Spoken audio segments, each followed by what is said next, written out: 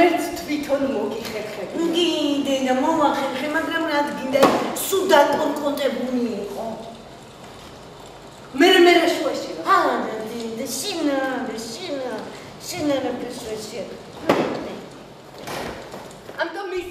ირლანდიელი დრამატურგისა და რეჟისორის მარტინ მაკდონაჰის პიესები დღეს ძალიან პოპულარულია და ხშირად იდგმება მსოფლიოს სხვადასხვა თეატრის სცენაზე. ინტერესს დრამატურგისადმი იწვევს მისი უჩვეულო ხელწერა, უარყოფითი პერსონაჟებით გათამაშებული უმძიმესი ცხოვრებისეული ისტორიები. აი, ხედა ის ხუციაში წასეწერია, ხედა! ამდენ თვითონ ხარ დამნაშავე. სილამაზის დედოფალი ერთ-ერთი მათგანია. იგი ბათუმის დრამატული თეატრის სცენაზე ლიტველმა რეჟისორმა ლინას ზაიკაუსკასმა წარმოადგინა. პიესის განხორციელების იდეა განსაზღვრა დრამატურგის პოპულარობამ, პიესის კამერულობამ და რეჟისორის დაინტერესებამ მასში მოთხრობილი ამბით.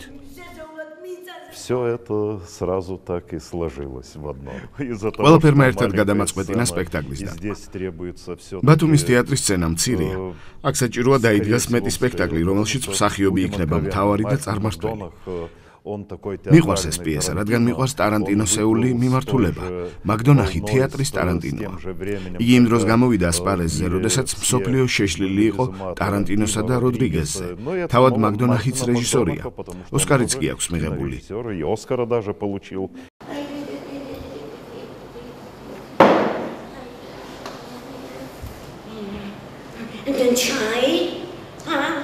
და გამიწყდა მომიტანე.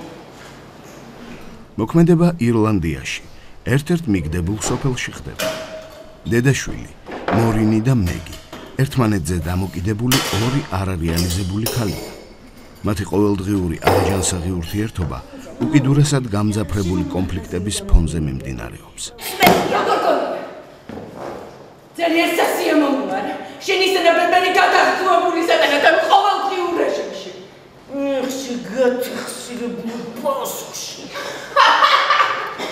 ისინი სიძულვილით არიან ერთმანეთზე გადაჯაჭვული. მიუხედავად ამისა, ვერაფრით ახერხებენ თავი დააღწიონ ერთმანეთს. შეიძლება იმიტომაც, რომ ერთ-ერთს არ სურს ამის გაკეთება. მეორეს კი ამისათვის ძალა არ შესწავს. ცალსახათო არ ყოფითია, ხო? გმირი არის ცალსახათო. თუ მასში არ მოიძებნა რაღაცა ეს სიღრმე, რაღაც საერთოდ არ მჯერა ადამიანების არსებობს ცუდების და კარგების. არ არსებობს ორივეს მატარებელი. მე რა უნვითარდებათ და რას ეთანხმებიან მასში ადამიანები. საერთოდ ადამიანები, ჩემი გმირები სხვა ადამიანები არიან. აქედან გამომდინარე, მე ვფიქრობ, რომ როცა ადამიანი აი ესეთი მესაკუთრეა როგორც არის ქალი, იმას აუცილებლად აქვს мотиваცია. მისი სისუსტის. ამ დროს ამ სისუსტეში ყველაზე ძლიერები არიან. როგორც აღმოჩნდება, ხო? ჩემი 40 წლის განმავლობაში მამაკაცს რაღაცა ორჯერ ვაკეთე ეს. ხო, ორჯერ. ორჯერ მეტის ვარ. ეხლა ძალიან კარგა. ნებისმიერ მშობელს თუ გიყავს შვილი 40 წლის ასაკში გაუთხოვარი, ალბათ უკვე უნდა რომ აღარ გათხოვდეს, იმიტომ რომ შეეგუა რომ ეს აყავს ესე მომლელად, ხო? რა თქმა უნდა. ადამიანურია ეს ყველაფერი. ყოველ შემთხვევაში, იცი რა, სადაც არ უნდა იყოს ერთ-ერთი ადამიანისთვის, ადამიანის ქცევა ჩვენთვის უცხო ვერ იქნება. ის რაც ადამიანურია. საწყისია რაღაცის. შიშისაც მე გამოხატვის საშუალებები ალბათ იცვლება და და თუ კი რაღაც ბრძოლას უცხადებ უკვე. იქ ისეთი კაცრიც და სასტიკი ხდება. და მე ვფიქრობ, რომ ეს ქალი არის სასტიკი, მაგრამ თავისი ტკივილებით და თავისი ძალიან დიდი ტკივილებით, კი. დედი კუბოში წევხარა ისე ულამაზ. ისე კოხტა. მე კიდევ შავები მაცვია და შავი თავსაბურავი მაყურებს, ჩემს გვერდით კი დგას ახალგაზრდა სიმპათიური მამაკაცი. და უცებ წელზე ხელს მხვევ და იწინასწრებდება წამოდი გინდა ავიწყიდოთო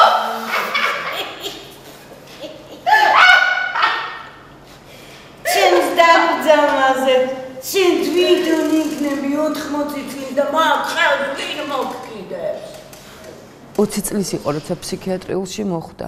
25 წლის იყო, რომ საოფისე ტუალეტების დამლაგებლად მუშაობდა, სადღაც ყველა დასცინოდა.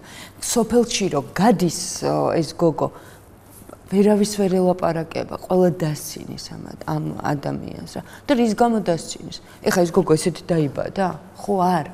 ცხადი ამასაც უყვარდა ცხოვრება, ცხადი ესეც ახალგაზრდა იყო, შეუყვარდა ბიჭი, პატო მოეწონა და დედამ როცა გაიგო რომ ვიღაცა ბიჭი არსებობს, სწორედ მაშინ გადაწყვიტა რომ ეს გაეკეთებინა, იმიტომ რომ ანეტი და მარგო, რომელიც არ ჩანან სპექტაკლში, მაგრამ პიესაში სულ მეორდება ანეტი და მარგო, იმათმა მოასწრეს თავის აღწევა დედისგან.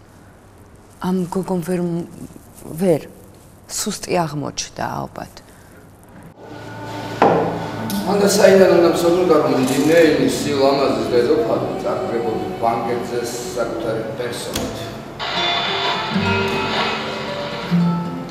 დინეინის სილამაზის დედოფალი. მოეშვი. ეს შეუვალი სილამაზის დედოფალი. თუ ასე მაშინ რატომ დამკარგე მთელი 20 წელიწადი? სითამამას ვიკრებთი. ეს ხო ცხოვრების კანონია, აი დაუწერელი კანონია, რომ სიყვარული ძალიან გაბედნიერებს, ძალიან სხვანაირს ხდის, არ ვიცი, გამშვიდებს, გაღელვებს, ყველაფერი ერთად გჭირს სიყვარულის დროს, ხო? ზუსტად ეს ჭირდა. იმდენად მართლა სხვა პირველად იყო კაცთან 40 წლის განმავლობაში. 40 წლის განმავლობაში სულ მამაკაც ორჯერ ვაკოცავდა. დედა ეუბნება, რომ მეტის მეტიაო ესო. წარმოგიდგენთ ახლა რატომ უნდა იყოს მეტის მეტი? აკოცა, ისიც ან აკოცა, ან იცოდა კოცნა, ან არ იცოდა კოცნა და უცებ კაცთან გაატარა ღამე. იმ კაცთან, რომელსაც ალბათ პირველად და მეორედაც აკოცა, ხო? რა თქმა უნდა, სხვანაირი იქნება. და დედას ალბათ ამას, დედას ჩემი აზრით, დედას ანახებს. რომ სიყვარულს შეუძლია სხვა რამე. აი, დიახაც მოვიყვანე, დიახაც მე ვუყვარვარ, დიახაც შემიძლია სიყვარული. და აი, დედამ ეს რომ დაინახა, ეს სწორედ მაშინ გამოაჩინა ის საბუთი, რომელიც ამ გოგოსთვის არის სიკვდილი. დადეკლიკანო, გადეტლიკანებული, არც სირცხლილი გავს, არც ნამუსი. მე ასე უფრო მოწონს, ასე უფრო ლაზაფრ, ასე უფრო ბედნიერი. ვიცი, აი მას მაგონებს ერთი შენობა რომ არის ლონდონში, დიპ ბორთომი. მოკედაშები. მოკედო, მაგონა, იქაც ვიცი, ჯენი კაბა უნდა დახური. მოკედაშები.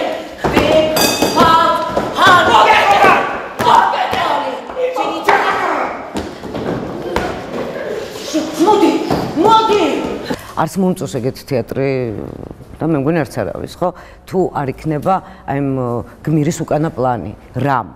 ეხლა რო გითხრა რომ კონკრეტულად ვიცი აი რამ, მაგრამ ძალიან მე მგონი რომ ფოდნოზე დევს, რო წაიკითხო ფოდნოზე დევს მოხუცი დედის მიჯაჭვულობა შვილთან.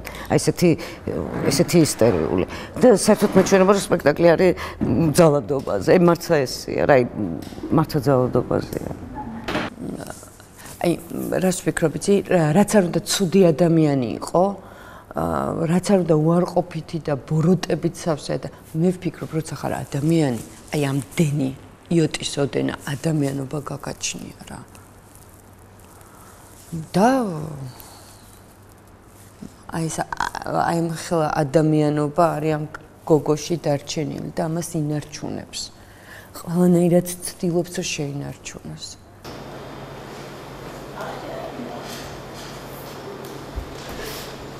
Pardon, the shit out of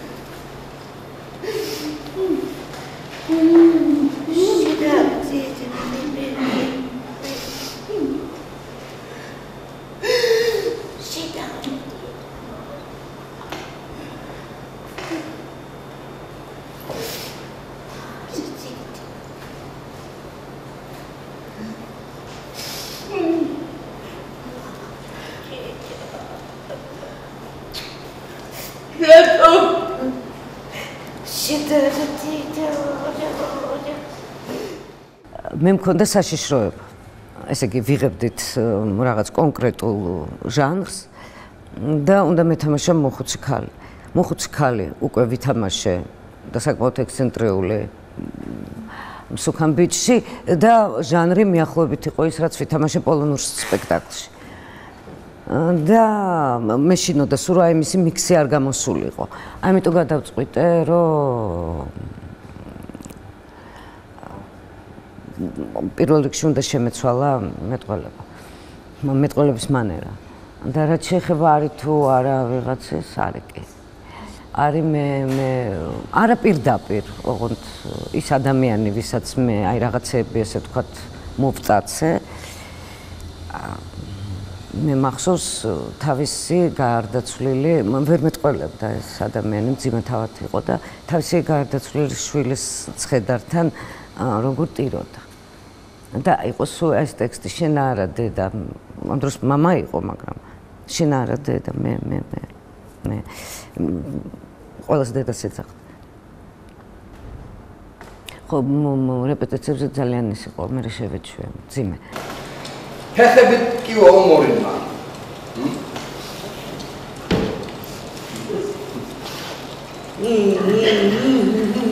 თვითონ სად არის? ძილი გაუტყვა ეთყობა. სიმართლე გითხრათ, თქვენს გამოჩენამდე ვაპირებდი წასვლას. მაგრამ მორინმა მითქვა ჩვენს რომ დაასრული ადამიანები ვართ, არავის არაფერს არ უშავებს. ცოტა დავიბენი საით. ამერიკელების სწავლის გზაში არიან ერთი შეეციოთ. უარყოფითი რატო არ არის უარყოფითი პრინციპში აი მონოლოგის სცენაში წერია ხო აი თუ მაპატიეგული თუ ინსტრუმენტალურიო რა გატყუებდიო ხო ეს ხო ერთი ღამისთვის იყო ასე გამოდის ხო ეს გოგო ხო აბარისთვის იყო კი ნუ ხო მაგრამ ხა ეუბნებოდა წერილი მიწერა ერჯერ რა მაგრამ სამაგიეროდ ხო აგერ ჯვარი სხვაზე დაიწერა ხო მე ну ახლა მაგი მოსაკითხია კიდე ვინ მიწერა და ვინ არ მიწერა მაგრამ ფაქტი არის ის რომ მაინც უარყოფითი გმირია რა ბოლომდე ვლიუბლიონი არ ითამაშა რა ისე მინდოდა შენი ყურადღება მომეპოვებინა ბედნიერი ვიყავი ამის ღირსათმცა იმ ღამემ ყველაფერი გააფუჭა ვფიქრობ მე კი პირიქით ვფიქრობ რომ სწორედ იმ ღამემ შეაუკრა და შეგვასის ხორცა თითქოს და ყველაფერი კარგად იყო რატომ გამიგრას და დილით ვერ გავიგე ალბათ ფსიქიატრიული ისტორია მხიდი ჩატეხა შენსა და ჩემს შორის და იმაზე წამოენთები მოიცვი რამე გაცვდები მეთქი როცა გითხარი არა შენი სიშიშვე კი არ მაღიზიანებდა პირიქით ნეტარების ცაზე დავფრინავდი მეორედ მოსმამდე რომ გეულას ამ წერას ვერ მოწვი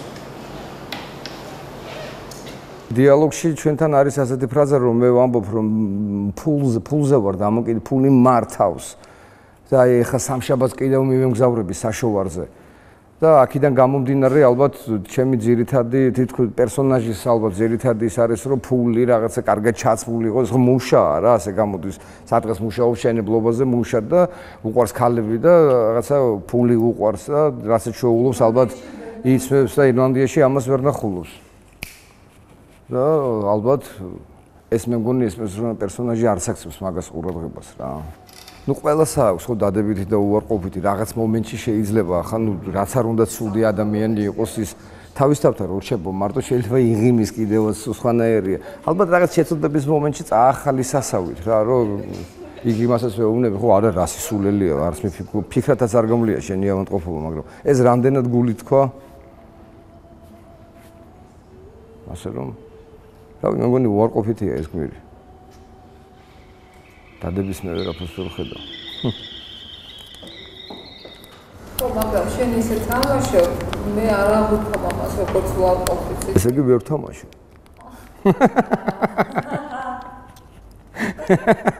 ხო, არა, პიესაში სხვადასხვა ეს დადებითი გმირია ბოლომდე. ეს დადებითი გმირია. მაგრამ რეჟისორმა რაღაცნაირად აბსოლუტურად სხვა მიმართულებით წამიყვანა რა. აი მონოლოგის კითხვისაც სულ სხვანაირად უთხარით რო ვცდი სხვანაირად გავაკეთებ შეიძლება და სვლაში ყოფილიყო რაღაცა მეკეთებინა სხვა რა. მაგრამ ისეთი ამოჩემება იყო არა უნდა იჯდე, უნდა კითხულობდე ეს წერილი წინ დავაგებული რაღაცა რა ვიცი რა გითხრათ. გადაწყვეტა იყო მისი ასეთი. ალბათ მეც ვითამაში.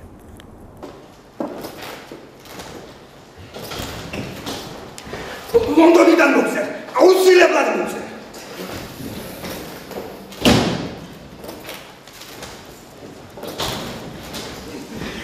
თვალებს შემომხედე, მორი.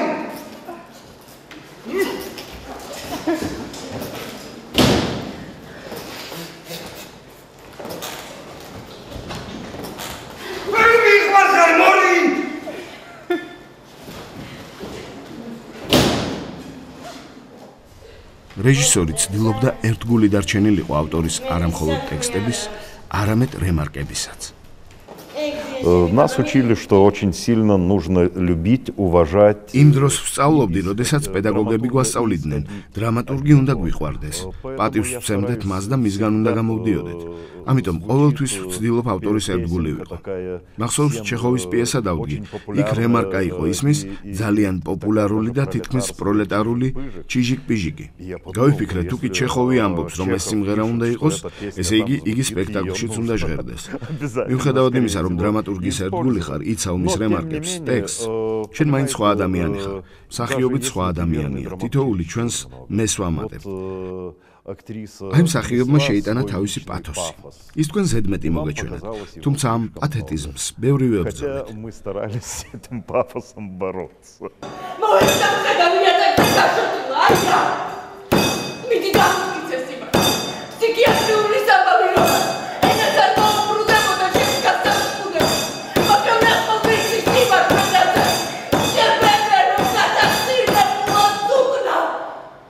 ორი სპექტაკლის მსვლელობისას ფაქტობრივად ორი განსხვავებული პერსონაჟი იდგა სცენაზე. თუ ერთ სპექტაკლში მაყურებელი დედასთან აუგრძნობდა, მეორე სპექტაკლზე სიმპათიები შვილის პერსონაჟისკენ გადაიხარა. Лично мне самому и по крайней мере я მე сам ვცდილობდი დამეცვა დრამატურგის სტილი. მას დადებითი პერსონაჟები არ ყავს, ყველა გმირი უარყოფითია. მაგრამ უარყოფით გმირებსაც აქვთ ხიბლი და მიმზიდველობა. ვიცით, რომ უარყოფითი გმირები მეტად იქცევენ ჩვენს ყურადღებას, ვიდრე დადებითი გმირები. ასე ვთქვათ, მათში ცოდვის მარცვალია. ცოდვა კი მიმზიდველია. მე ვცდილობდი ყველა ყოფილიყო ერთნაირი. ერთნაირად ბძულებოდა და ყვარებოდა. განგვე საჯაკიდეც და ცოდვებით შეგვენდი. მაგრამ აქ უკვე დამოკიდებული ვართ იმაზე, თუ როგორ ითამაშებენ მსახიობები. ასე გამოვიდა, მე არ მქონდა ჩაფიქრებული, რომ მორინი მეგიზე უკეთესია. ანუ არ ესი, რომ ერთი მეორეზე უფრო საბრალოა. აქ უკვე მსახიობების ოსტატობა, მათ შორის საუკეთესო გაგებით, კონკურენციაა გადამწყვეტი. სწორედ ამან გამოიწვია მაყურებელში ასეთი დამოკიდებულება. მე კი მგონია, რომ ეს პერსონაჟები ერთნაირად უნდა გვემბრალებოდეს და განსაჯოთ კიდევაც. თუ ასე მოგეჩვენათ, საინტერესოა თქვენი მოსაზრება. მეორე მსახიობმა გროტესკული სახე შექმნა და ვფიქრობ, ეს ძალიან კარგი იყო. თუმცა შესაძლებელია, იგი ცოტათი გადაჭარბებული იყო, ვიდრე მაგდონახი ისურვებდა. ჩვენ ინდივიდუალური ადამიანები ვართ და გვინდა არ გვინდა ჩვენი მე თავს იჩენს ყველგან. ცუდი ის იქნებოდა ეს ინდივიდუალობა, რომ არ გამოჩენილიყო. когда этого я нету. კარგად მოგეწევთ, დალიეტორე, თავზე დაგასხა. ისევერები არა ჩემს ცხოვრებაში. 20 წელი უკვე კისერზე მათიხა. ამოვიდა ყელში ერთი და იგივე სადაც. შენ რაოფეროვნების გამო შეგიძლია ადამიანურად მომეწე. ეცინა ახალგაზრდა კოპებს არ მოხდებათ ბიჭებთან არ შეჭამდა. ძალიან კარგი პიესაა, ხვდებით და მე გავაკეთე ცეტიქალი. აი მოვხსენი ის რაღაცეები, რაც მიგნებული მქონდა და გამოვიდა უბრალოდ აი ესეთი ექსცენტრიული მოხუცი ქალი. ამ დროს შეიძლებოდა და ჩვენს თეატრში იყო პოტენციალი, რომ ეს პიესა, ეს ავტორი რაღაც დონემდე აგვეყვანა, იცით. ხო, და აი ეს იყო დღეს, რომ ჩემი გმირი კიდევ უფრო გავაცეტე. აი ის სიღრმე, ესე ვთქვათ, მოვაკელე. არ ვიცი რომელია სწორი, შეიძლება ეს იყოს სწორი. არ ვიცი, ამ მოცემულობაში ვგულისხმობ მე, იმ მოცემულობაში რაშიც ახლა ჩვენ ვართ. აი ესეთ სპექტაკლში როგორც არის. ყველაზე რთული ის არის, როდესაც ვერ უგებენ მსახიობები და რეჟისორები ერთმანეთს. ცოტა რთული, მაგრამ არის საინტერესო ესეთ რეჟისორთან ძალიან რო გაწובה და უფრო იმაზე ხარ, ჟილკაზე კი არა და ძარღვზე ხარ, რომ ეს გინდა, შეგონია ხა ამას ვერ გაგიკეთებ, როგორ არ გაგიკეთებ, აი გიკეთებ. მაიკოს ასე თუ ისე ცოტა უთმობდა, დანარჩენებს არ. თუმცა იყო საინტერესო. ისეთ რაღაცებსაც მეუბნებოდა, რომ აი ზუსტად აი მე რა კარგია და მე ვფიქრობ, ის რასაც მეუბნებოდა რაღაცეებზე მაქვს ლაპარაკი, ჩემი დამოკიდებულება რაც მაქვს ამ გმირთან მიმართებაში, იქაც ძალიან კარგად ჯდებოდა. აი ეს ამოცანა, ის რაღაცა მიზანსცენა, ასე თუ ისე ჯდებოდა. ცხადია, მე ვთამაშობ, მე ძალიან კარგად ვიცი ამ გოგოს ტკივილი როგორია და თითოეულ სიტყვას რო ამბობს და დედასთან შეხება როგორია. ზუსტად ვიცი რას განიცდის. რეჟისორი ცხადია სხვანაირად ფიქრობს და ხედავს, რეჟისორი ხედავს მთლიანად. და ესეც უნდა იყოს, რა თქმა უნდა, მაგრამ მე ამ გოგოს ვხედავ, ამ ქალს ვხედავ. დღეს მაგალითად ვითამაშე ზუსტად ისე როგორც მე ვხედავ და როგორი დამოკიდებულებაც მე მაქვს. როგორც ვფიქრობ, რომ ნამდვილად ესე იქნება, ეს ადამიანი ესეთი უხეში ვერ იქნება. თუ კი უხეშია, თუ კი არ ეცოდება, მაშინ პირველივე დღეს მოკლავდა დედას და მორჩა. რატო უნდა იწვალოს ამ გოგომ? მოსვაში ვივდივარ მე. მე მუდარ მუხდა ჩოქება, ლამის ატირდა ამ ხელაკაცი. ხუთი წუთი მიუსწარი მატარებლის გასვლას. იქო გადავაწყდი შორი ახლოს. 5 წუთი. რომ დამეგვიენა. მე გენახა შენი კრუჩხა დავალება. დღევანდელ დღეს მოინატრებდი. ამიერიდა. ჩემს ცხოვრებაში ჩარევის უფლებას აღარ მოგცა. ამას გადაჭერით გეუბნები. აი ხარი ერთი მომენტი ძალიან მიყვარს, როცა ეს უსმენს აი თავის საყვარელ სიმღერას. იქ არის აი თითქოს რაღაც მოგონება, მე მიყვარს სპექტაკლებში, აი ესეთი უკანა ამბებია, ესე თქვათ, მონათხრობ. ხო, აი რომ მაყურებელი წარმოიდგენს, რომ აი თურმე აი ხალხს უყვარდა რაღაც კარგი მოგონება აქვს აი ამ სიმღერასთან, რომ მას ქონდა სავსე ცხოვრება და ევსება თვალები, ცრემლებით ამის მოსმენის დროს. არა, ეს რა თქმა უნდა ჩანს. ხო, კარგია რომ ჩანს. მადლობა ღმერთს რომ ჩანს, მაგრამ აი შეიძლებოდა რომ ესეთი ბევრი ადგილი ყოფილიყო. ხვდებით, აი ეს არის ჩვენი ყველა თითოეულის მიგნებული. იქნებ ესე ჯობდეს, იქნებ აქ დავამატებთ, იქნებ ცოტა გვიან შემოხვიდე, იქნებ მოდი მე, იმიტომ რომ მომწოს ეს მონაკვეთი. აი ხვდებით აი რაღაცა ერთმანეთთან შეთანხმება. მოკლედ მე მგონი რეჟისორზე ვლაპარაკობ ცუდად, ხო? მაგრამ არა. ცით მე ვფიქრობ, რომ უბრალოდ არ დაემთხვა, ხო ხდება რა ეგრე. აი არანაირად ჩვენი გემოვნება არ დაემთხვა ერთმანეთს. თორე ძალიან განათლებული ადამიანია, მართლა ესე კარგად იცის თეორია. მე მგონია რომ მისთვის ძალიან საინტერესო სამუშაო ჩაატარა თავისთვის ამ რეჟისორმა. მართლა მგონია. ჯობია ის რომ მსახიობი და რეჟისორი ერთმანეთს ეთანხმებოდეს, რაც კი სათქმელია, რა დამოკიდებულებაც არის. რისთვის გამოდევარ მე ამ სცენაზე?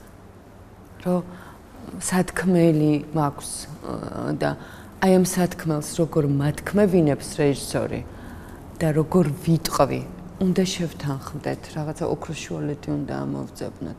თორე ტყუილად გამოვიდე სცენაზე, იმიტომ რომ აი რეჟისორმა ესე მითხრა და ამას ვაკეთებ. მე მგონია რომ ვერ აკეთებ არტისტი, თუ მართლა შენი დამოკიდებულება არ გაგაჩენ და შენც არ გტკივა ის თემა, არ გინდა რომ მიაწვდინო ხმა ვიღაცას აი ნებისმიერ საქმე, ვინც მოვა. განა ინგლისელებმა არ წაგვართვეს მიწა. განა ინგლისელებმა ინგლისელებ არ გაგვამათხოვეს? განა ინგლისელებ არ გვაიძულეს რომ მათხოვრულად გვეწყოვრა.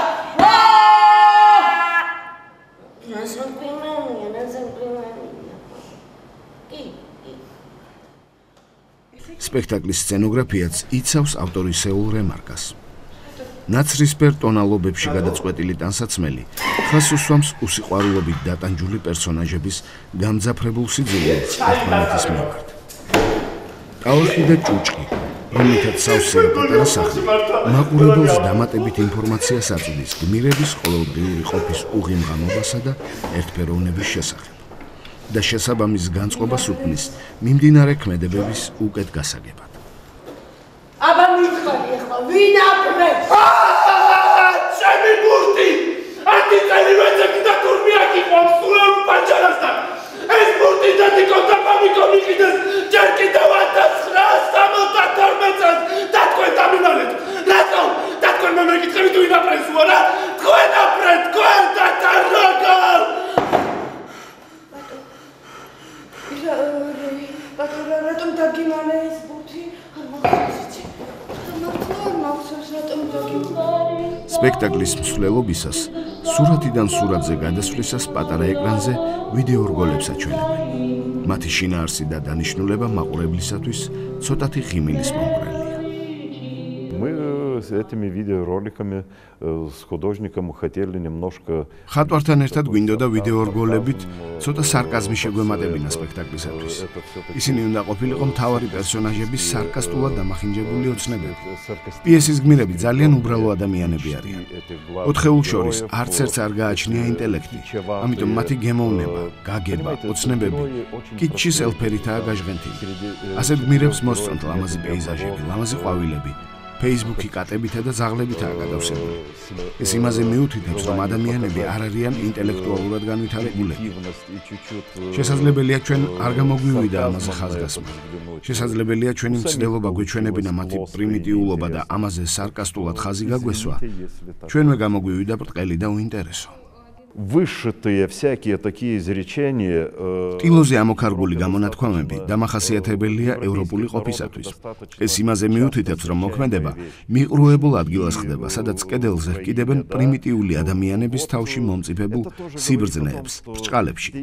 ამიტომაც არის თითქოს და ბრძნული გამონათქვამით მოქარგული ტილო. და ვფიქრობ, მაკდონახი ირონიით გვაძლევს რემარკაში ორ ასეთ გამონათქვამს, ერთ სპექტაკლის დასაწყისში, მეორეს კი დასასრულს. Проживают мать и дочь. ეს ძველი ლონდონის ძველი ფსიქიატრიული კლინიკა. ჩემი თანდემის გას გამოუშვეს. ჩემი ზედამხედველობის ქვეშ ჩემთვის რა მოევლა. აი ხომ წავა და მოვიდა. სადაც დაწყინებით წერია ვინ არის სინამდვილეში ეს ტიტული განაგადარებული. პიესაში წამოჭრილი პრობლემები ნაცნობი და საერთო ადამიანისათვის ირლანდიაში ცხოვრობს ის, ამერიკაში თუ საქართველოში. ამიტომაც სპექტაკლის მსვლელობის დროს მაყურებელი ელოდება რეჟისორულ გადაწყვეტას, რომელიც ამ თითქოს კონკრეტულ ამბავს განაზოგადებს და მეტ სიმძაფრეს შესძენს. თუმცა მოლოდინად რჩება. Тут претензии задавайте Мартину Макдонаху, который ამ შემთხვევაში პრეტენზიით მაკდონახის მიმართეთ, რომელიც არ ვიცი ფიქრობდა თუ არა იმაზე, რომ მის პიესებს მთელ მსოფლიოში დადგამდნენ. იგი აქცენტს აკეთებს ირლანდიაზე, კონკრეტულ ადგილზე, კონკრეტულ რადიოსადგურზე, რომელიც მხოლოდ ირლანდიურ მუსიკას გადმოგცემს. ამ შემთხვევაში პრეტენზიებით მას მიმართეთ. აბა ეხლა ილაპარაკეთ რა ეწერა წერილში მეთქი?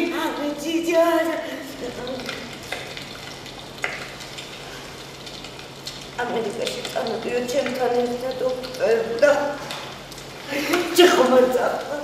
ჭიხომი არ დამტოვებდი ჯარათი. პატოს უნდა რომ ამერიკაში წამიყვანოს? მე პატოსთან ერთად ამერიკაში? მე პატოს Батумский театр под управлением ბათუმის თეატრი ანდრო ენუქიძის ხელმძღვანელობით ძალიან ძლიერი თეატრია. იგი წინ უნდა წავიდეს. მის შესახებ ბევრმა უნდა გაიგოს. ანდრო იწვევს საუკეთესო რეჟისორებს არა მხოლოდ საქართველოსთან. ეს თეატრი კარგ რეკლამას საჭიროებს. რაც უდია რომ ამ კარგ თეატრს ასეც უდად იცნობენ ევროპაში. ეს მდგომარეობა იცით რას გავს? ევროპაში რომელიმე ქალაქში უცნობ მუზეუმში შესვლისას უცნობ შედევრებს რომ აღმოაჩენენ ხოლმე. ვისურვებდი რომ ბათუმის თეატრის ანდრო ენუქიძის და ძალიან კარგი მსახიობების შესახებ ბევრმა გაიგოს. Узнали как можно шире, а если возможно, то везде. წასვლისწინ რადიოს ჩამილთავ ბატო. გვიანე! ბატო არის ჩემი ძმა. რეიულა. ჩანტო.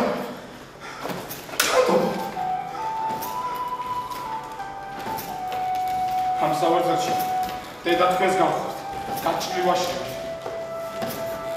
ზის ნაირად დავალებებს იძლევა. სახელებს აწურებს. ჩაო. ჩაო. კარები დაგედე. ისე გაკეთავდი.